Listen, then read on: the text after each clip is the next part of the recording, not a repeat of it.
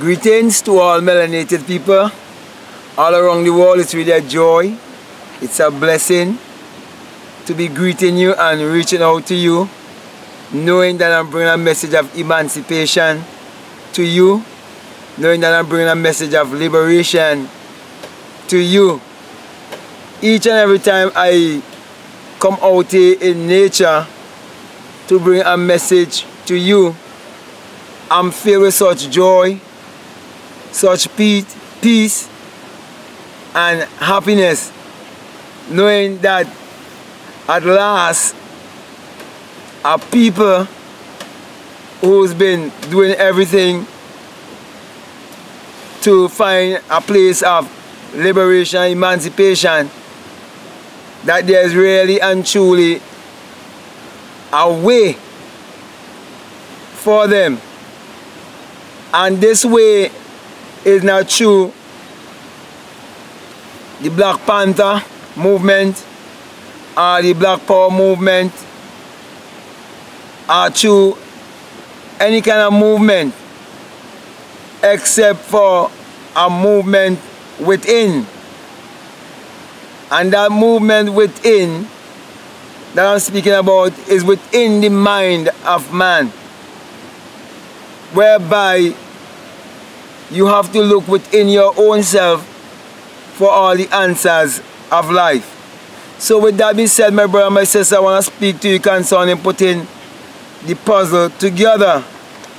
And the greatest puzzle there is life. And the greatest journey also is the journey of the mind. So this life is a journey, and it's a great puzzle, and you have to fit the puzzle together. And whenever you fit that puzzle together, you will find or discover your true identity, which is your divinity, and you will come to realize the journey of life from humanity to divinity. Now, I like to share my experiences because this is how I've been taught, and this is the only how I can teach you. That's the reason why I'm not an intellectual and not this eloquent person. I'm just doing the best I can by following my intuition. You know, when I was a little boy, whenever I go to Sunday school, even the preachers used to be moved because they would find that there was something special and very strange about this kid. And even the adults, many a time they would come and they would tell me, you know, that God was going to use me to do something great in my life, because the way how they would feel just seeing me around and so on. And there was just this liveliness about me, and I was willing to learn and so on and be a part of the church system. Yet I didn't grow up in a Christian home. I didn't grow up with people who were Christians, but from a little boy, you know, I wanted to discover for myself who am I and who God is. Okay, though it was at the age of 17, I basically asked myself that question, but as a little boy, I would have really loved to go to church and learn about the Bible. And so a gift or a present was given to me for attending Sunday school the more than any other child, and for being so bright or intelligent where the scriptures is concerned. And I felt real good of getting that gift, and I went home, and when I opened that gift, to my surprise, it was a jigsaw puzzle. And at that time I didn't even know what was a jigsaw puzzle before. But the thing about it is that it had 500 pieces to put together. And to cut a long story short, I've never put that puzzle together. But on the backs of the puzzle, which is the picture, because if you're going to fit up a puzzle, you have to have a picture of what the puzzle is really all about and what you have to fit up that puzzle to be. And it was the blue sky and a green pasture with a gate.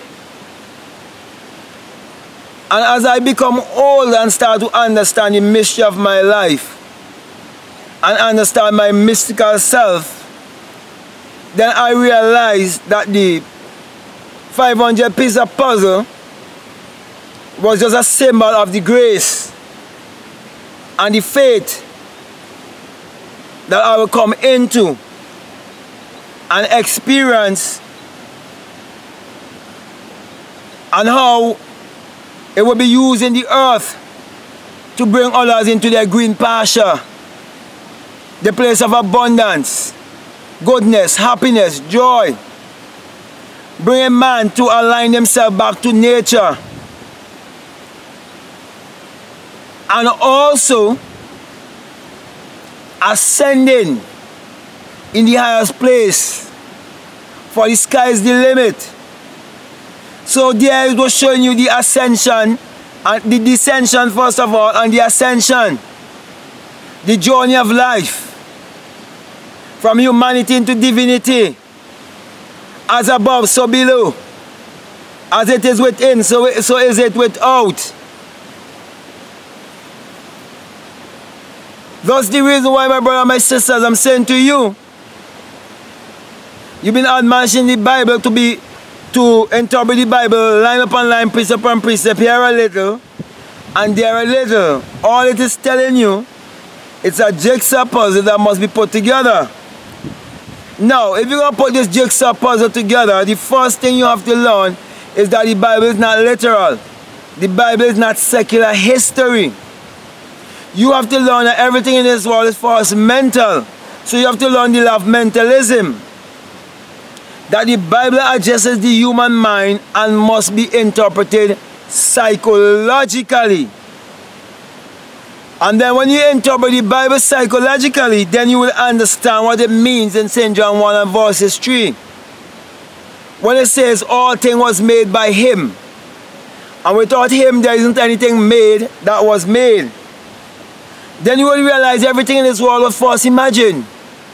Everything in this world was first a thought. It was first mental.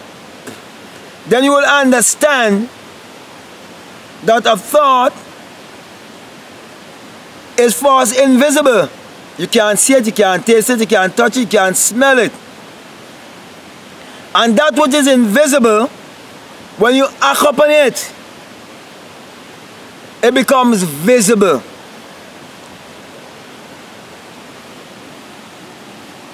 That's the reason why you've been admonished in Hebrews 13 and 11.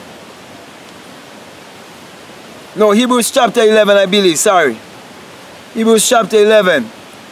Concerning faith, that faith is the substance of things hoped for, the evidence of things not seen. It is teaching you how to take something from the unseen to the seen. And that everything in this world came from the unseen world. Therefore, everything around you is spiritual because it came out of you.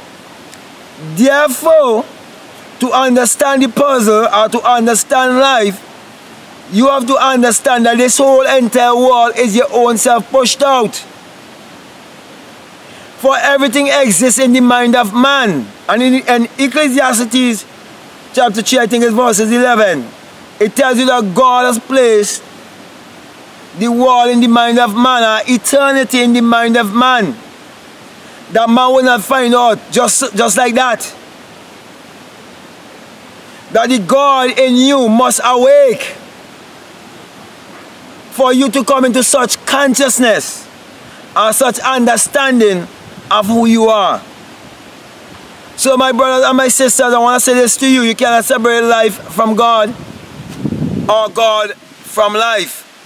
So all I'm doing is pointing you to look within yourself to find that the Creator is your own human imagination, and that if you're going to create anything upon the face of this earth, it would be better if you would do it consciously, because you've accepted the power that is in you and you're willing to put the puzzle together. So my brother, my sister, that's my encouragement to you. to look within, and you'll find all the answers of life within, and that the Bible is your own biography. And for you to understand that the Bible is your own biography, you have to learn to interpret the Bible psychologically.